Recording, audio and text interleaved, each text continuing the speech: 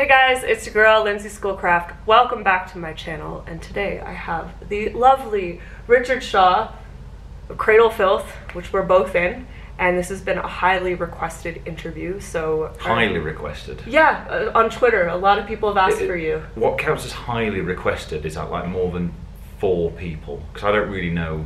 About one tweet a week for the past few months. That's it. We're getting up into 20. Highly requested. Yeah. Well, you've been requested more than anyone. Oh, okay. Even Danny, I think. They just want me to do Danny's makeup. Yeah. Fair. Eventually. Yeah. Well, that'll happen one day, maybe. But are you ready to just dive into this? And see how it I'm goes? ready. Okay. Go easy on me. It'll be alright. So Okay. I know Richard on a different level. We're in close, what is it? Close proximity all the time. We spend about 4 months of the year together, so these questions are things that no one else has ever asked you that I want to know. Oh, okay. And I may have heard the stories before, but I want the fans to hear them. Alright, let's do this. So, the minute you got the call, what happened? How did it happen? Which call are we talking about? The actual ask to audition, or the you got There the was job two. call? There was two, wasn't there? Yeah, because what happened was Matt, our old sound guy, gave me a call about 2 o'clock in the morning going, would you be willing to audition for Cradle Filth? Yeah. And I was like, oh, okay, because I'd known him for years, and it was just one of those things where I was like, okay, let's see, I'll say yes, because he told me if I got a whole tour, you'll just be on tour for the month, and then that's it. Yeah. Happy days, put it on your CV, you've done that kind of thing. Got a call the next day from Big Martin, our old tour manager, basically just give me a quick interview just to say like, make sure you're not an asshole. Yeah, pretty much. Yeah. Do you drink? Do you do drugs? It's like no. So no. He was like, you're as good as hired. Then he got me in touch with Martin, our drummer mine. Yes. Who basically said if you can learn Born in a Burial Gown and Cthulhu Dawn, I think were the ones. Yeah. Yes, it was. Those were the two. Those were the two I was asked to audition. And he says if you can get it to us by tonight, that'd be fantastic. And I was like still working, teaching all day, and somehow I did it. And I still to this day think I only got the job because I was the person who handed the audition tape in on time. Yeah, there was a lot of people, and they're like, oh, can I have a week? Can I have 5 days? And you and Ashok were like on it. We were pretty on it, from the sounds of it. And then, as what happens in the music industry, you don't hear from anybody for a while. A while being like a week. Well, yeah, to be fair, it wasn't too bad, but it was like 3 or 4 days later, I got an email from Danny saying like he watched the video and would I be interested in doing the European tour. And that was it. And it was like, right, Martin got back in touch and went, here's the set list. See you a couple of days before the first show. And that's the first time I met everybody, including you. So yeah, we went out for a burger. Crazy. Went out for a burger. I had a bean burger, but and then it was like, right, now let's crack on and get rehearsing and see what happens. And that was really the first time I met the others, because I think you got there first. Because I got there like a day early for some reason. Yeah. I wasn't CC'd in an email that said, no, we're not going to have 3 days rehearsals, we're going to have 2 days. So I turned up like a day early. Yeah. And then you messaged saying you were in town, and we just met and actually grabbed the burger together, and that's the first time I actually met you. Yeah. So and then it was unreal. Just getting to know each other, and then the next day, the following morning, is when I pretty much met everybody else. And rehearsals were quick. Yeah. Two kind of, well, rehearsals are only about 3 hours long or something, because obviously it's full on for Martin. Yeah. So we probably went through all the songs like twice for 2 days, and then we were good. And it was pretty good straight off the bat. So it worked. Yeah, we knew we had a good chemistry, and as far as I was concerned, I was only in the band as a session guy, and then on the last day, Danny was like, okay, do you want to stick around and write the new album with us, which became Hammer of Witches, and I'm still here. So. And that was, like, that end of that tour was really interesting, because by the end of it, we all became friends. There was tears. Yeah. And what happened when you got home? What did happen when I got home? You told me you just started to cry. Like, that's the best thing I've done with my life. Yeah, pretty much, because it was like, well, what now? It was like, because it wasn't 100% official that I was in the band or anything, but it was like, I had already got to do what I wanted to do my whole life, which was like a big tour in front of big crowds, and as far as I was concerned, that was it. That was going to be my only chance to do it. And then when it was official, I was in the band. It was like, this is a happy time. It is a very happy time. I have to ask you, because like you've spoken about it here and there, but hometown shows, coming back in 2015 after writing Hammer of the Witches, our first show was in Nottingham, and it was Nottingham, and it was, what was that like? That was scary. Really scary, because it was like, it was a very emotional night, because it was at Nottingham Rock City, which is, for those of you who may know, that Heavy Left-Handed Candid DVD was shot there, which I was actually in the crowd. I don't think many people know that. Yeah, I was in the crowd as a fan. Yeah, you're in a DVD. I wasn't a massive Cradle of Filth fan, but my brother was, and it was around the time of his birthday. Yeah. So he got his tickets, and then it ended up being a DVD shoot. And so I'm in the crowd somewhere on there, and then for Cradle to go back, and it was the first show of the entire Hammer of the Witches World Tour. Yeah. Which, one, was scary enough in itself, because Nottingham Rock City, I've seen countless bands there since I was about 15 years old. Right. So it was like Mecca for me, in a weird way, like the musical Mecca, as well as Download. Like Nottingham Rock City and Download were literally the two biggest bucket list moments for me. What does Download mean to you? Like, Download's been everything. A massive part of your life. I don't even think the fans know that, like, your history of Download. I mean, I live really close to Download, and I've been every year since 2005, and it started in 2003. I technically went to Ozfest in 2002, which was on the same grounds. I'm jealous. But Download technically started in 2003, and I couldn't go to the first two because my parents wouldn't let me, because I was doing like my A-level exams at the time. Sweet.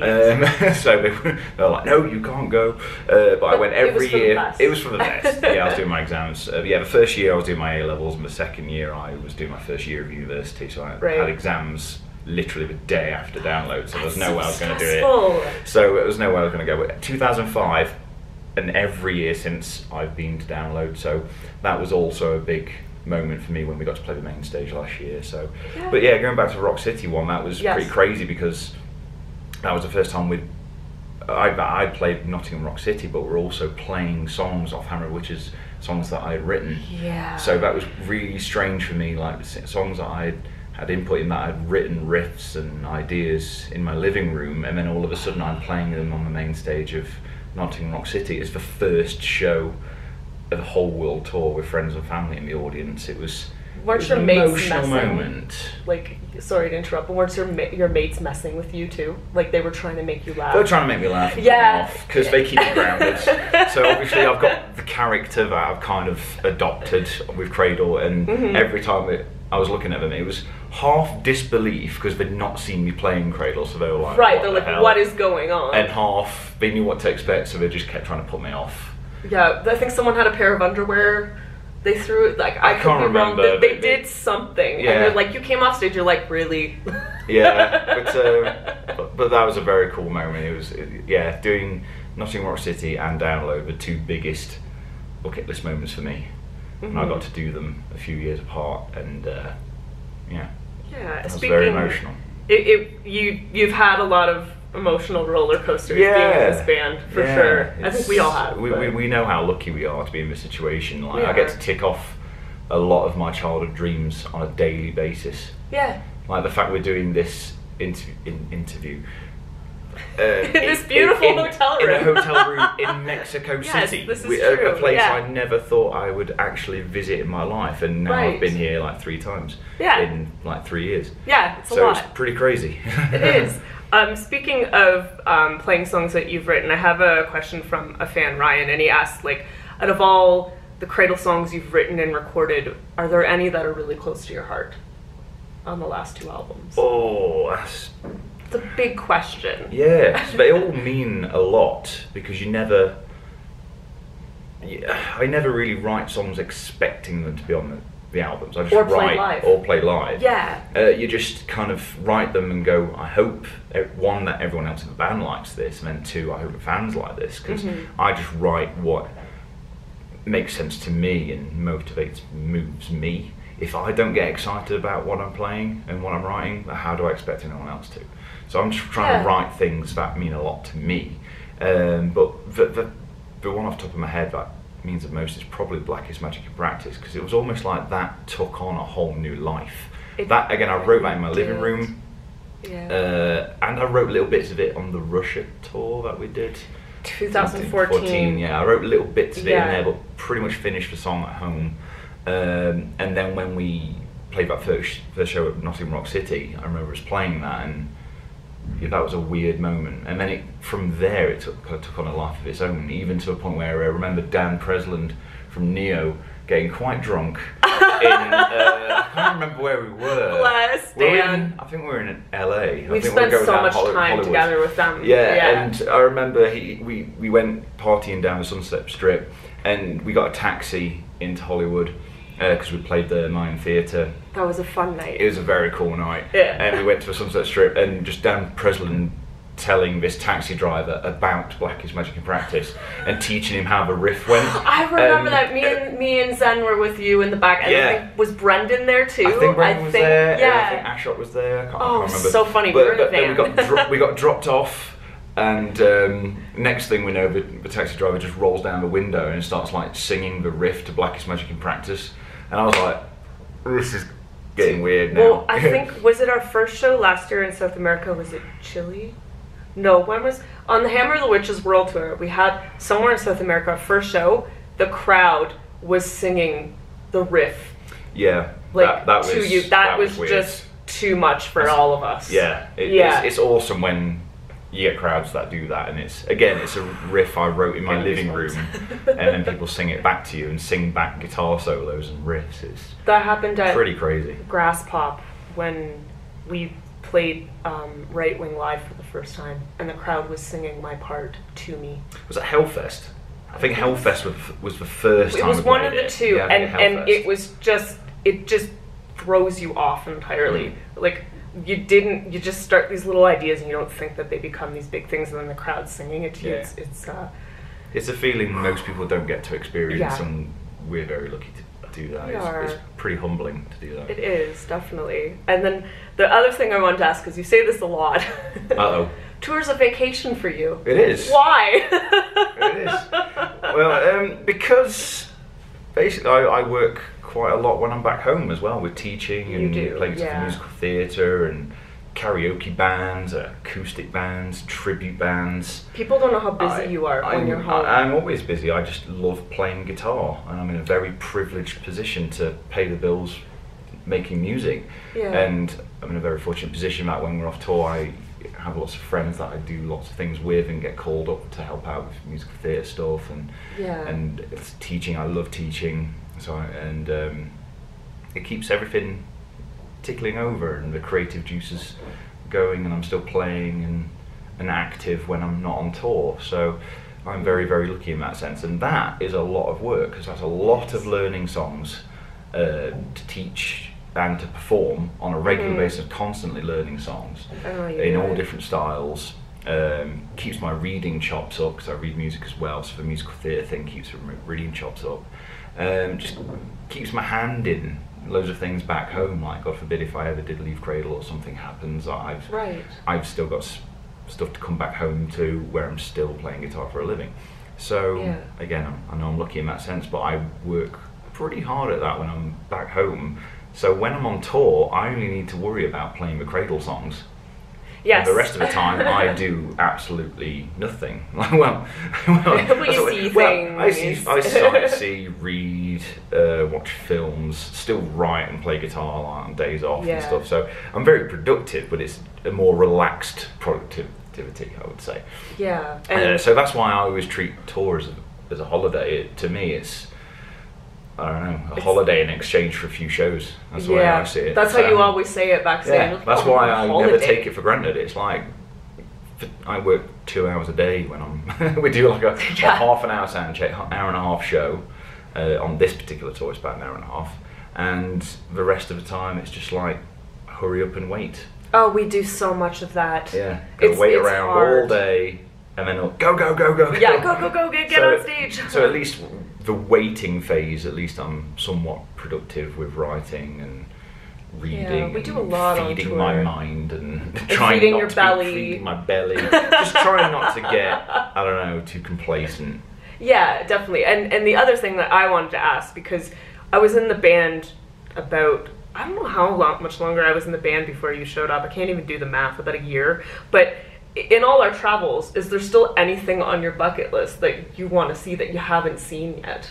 There's still a lot of places. I mean, we've not done like Africa, for example. Yeah, I'd love to go to South Africa. Would be amazing. God. New Zealand would be amazing. Iceland. Iceland. There's still a lot of places we've never been to. Yeah. Which is surprising considering how long Cradle's been going. And even in the 5 years I've been in the band, we've done a lot. But this is our third world tour, isn't it? Yeah, or this is technically the second because we did 2.5. We did before the Cryptoriana cycle. We did a lot of touring, but not really a world tour. Well, you did a world tour. I did when I first joined. Yeah, like tail end of a Manticore cycle. But Hammer of Witches wasn't really a world tour. It was just a lot of touring different places. Because there's a lot of places we didn't get to go to, which we made up for last year on the Cryptoriana tour. This is right. And then we get to do it all over again this time, so because the demand was there for a second leg, so we're doing it. Yeah, and we're lucky. So technically this is kind of like a second world tour in 2 years for me. Yeah. So, but we did a lot of touring before that. Yeah, we do. We're one of those bands. I think we're gone about 3 to 4 months of the year.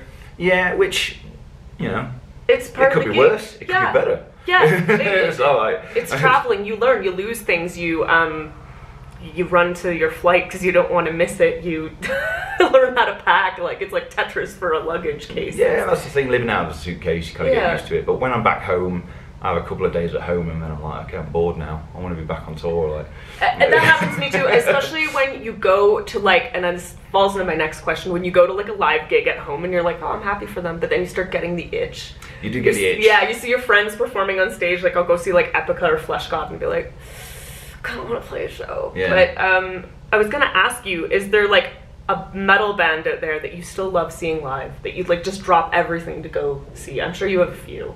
I have a few, but like just still my favourite bands growing up, like especially metal bands, you say. So like for instance, Metallica. Like I knew you'd say that. Like, Metallica is still a band that I will cancel many things for, but I cancel everything for. Yeah. Well, sorry, Mom, it's your birthday. It's amazing. But weirdly enough, like they did a show in Birmingham, and I got my tickets like as they do. They go on sale like 9 months in advance. Yeah. They had a show in Birmingham, and then we announced the opening date of the whole Cryptoriana World Tour on that date, so I missed Metallica.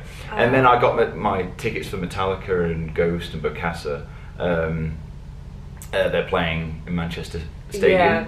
And it was in the middle of festival season, midweek. Now, the whole time I've been in Cradle of Filth, we have never done mid-show weeks during festival week. So I thought, I'll be fine. Yeah. Then we booked a tour of Russia. So I'm missing Metallica again, and Ghost, which for those of you who know, I'm a big Ghost fan, so I'm in a tribute band. What are you called again? Pope Stars. Yeah, Stars. It's great. I love it. I watch it because I love costume and image.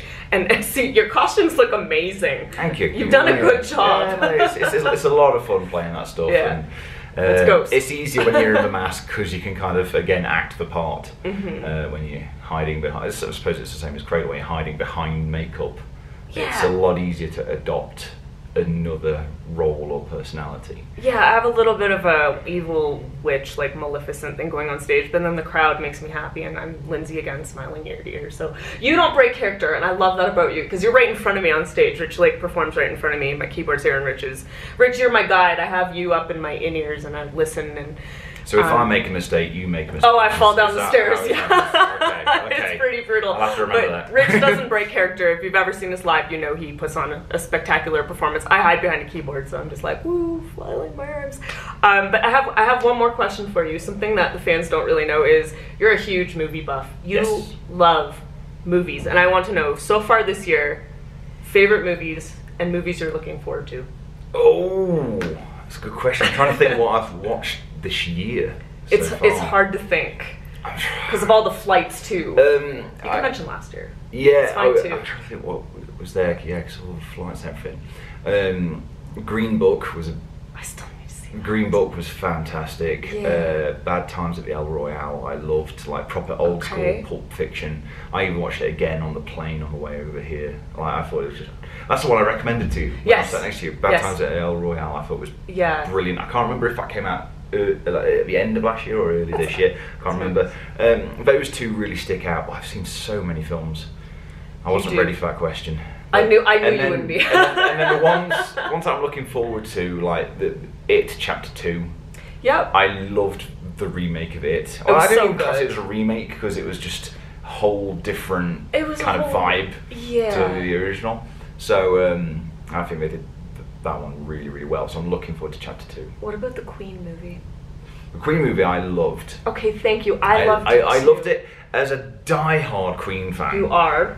Die-hard. It's kind of weird because as much as I love all bands, it's pretty much Metallica, Queen, Prince, Yes, you love and Prince. the Beatles are kind of Aww. like they're the magic four for me. So being a die-hard Queen fan, I loved the film. I saw it twice at the cinema. I cried during the performance. Yeah, He killed it. It is an incredibly emotional Yeah. thing, and everyone talks about Rami Malek as Freddie, but everyone forgets how good Joe Mazzello and Gwilym Lee are as John Deacon and Brian May. They killed it. It's frightening, actually frightening when you hear Oh. Gwilym Lee as Brian May. I think, and Joe Mazzello as John Deacon. It was just like the mannerisms and the speech and everything was spot on. I think that's why it's a bit unfair because everyone knows Freddie as the larger than life character as Freddie, so everyone was like, "Oh my god, he did a brilliant job as Freddie," which But he did. He did. But because Freddie's star shone so brightly, and being the front man, And his story and. I don't think people realise how good the other guys were. When you know this being a fan, Like, you exactly. know this. And Yeah. Brian May being my absolute all-time guitar hero, Aw. it was frightening. So Gwilym Lee, well done, absolutely Yeah. superb performance. But I thought that the film was amazing. But if you're watching it as an historical document of what happened in Queen, Right. No. Well, No. and- Those things did happen, but not in that order. No, and the other thing But is. it is a brilliant, brilliant film. It is, and there's British humor in it. Oh yeah. Which I went to see it with my mom and she didn't get. And remember when they got in the fight and they nearly threw the kettle? Yes. And I was like, not the kettle! I was crying, laughing. My mom's like, why is that so funny? I'm like, blasphemy, don't use the kettle, don't destroy Yeah, the kettle, this is you the need thing. your tea. Well, this is the thing, especially you understand touring with Brits now. Exactly. It's like, we need our tea.